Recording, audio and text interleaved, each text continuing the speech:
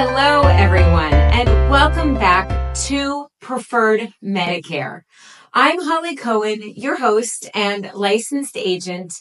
Today, we are diving into a topic that's crucial for everyone relying on Medicare and Social Security. The trustees' report on the solvency of these programs garners significant attention. And today, we're going to break it all down with insights from J.O., an author that wrote Maximize Your Medicare. And he has provided some valuable perspectives on the current state of these essential programs.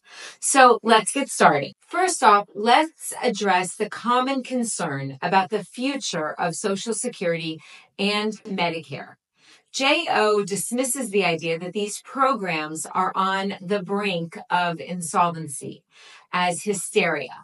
He points out that projections, particularly concerning Medicare Part A, the hospital side, can be adjusted by Congress. The idea that I would lose sleep overnight over either of these two, to me, it seems far-fetched, says O, emphasizing funding for Medicare Part B and Part D is determined by congressional discretion. However, he also acknowledges that challenges remain, particularly due to the demographic shift. In 2024, more people will be turning 65 than at any point in the United States history. We have notable fiscal and demographic challenges, he notes. The pressure on the healthcare system is immense, with high healthcare costs and the need to maintain access to essential services for a growing elderly population in the United States. O advises individuals to stay updated on changes in Medicare configurations, as these can impact their coverage and costs. What people want to do, certainly, is just to make sure they're up to date on these changes, he says. He highlights the potential feedback loop where limitations is in services could result in higher Medigap premiums. O goes on to explain that the results have been mixed due to the complexities of the healthcare system.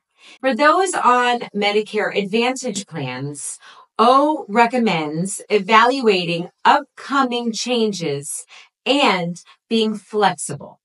You may benefit either by access to healthcare providers that you prefer or lower out-of-pocket costs by switching plans, he advises. Staying informed and actively seeking guidance can help optimize healthcare costs for the coming year. Now, let's address the headlines about the financial risks to Medicare and Social Security in this presidential year. While these may be alarming, O also reassures us that these are not reasons to panic. These are not necessarily reasons to lose sleep, he says. However, it is essential to stay vigilant and informed to ensure access to needed healthcare services. As I always say, be your own health care advocate. I recently myself had to go through a major surgery. I was reminded those important words right before I was wheeled back into the OR. Be your own health advocate. And boy, I was only in the hospital for one night, and I couldn't believe how insurance runs our healthcare system, even though I've been in this insurance business for healthcare for over 14 years now. I didn't really understand the impact until I was a patient, and now I really understand what our clients go through. O puts it, that does not also give us an excuse to just be asleep at the wheel. Staying proactive and informed is crucial in navigating the complexities of Medicare and Social Security. That's all for today's video. Remember, while the future of Medicare and Social Security might seem uncertain, staying informed and proactive can help you navigate these changes effectively. Upcoming, we have 2025 right around the corner. Make sure when it comes in October 15th through December 7th, the annual enrollment period for Medicare, that you reevaluate. This next year, 2025, we will see some of the biggest changes in Original Medicare and Medicare Advantage and Part D that we have seen in decades. So stay tuned to our channel, Preferred Medicare. Feel free to subscribe.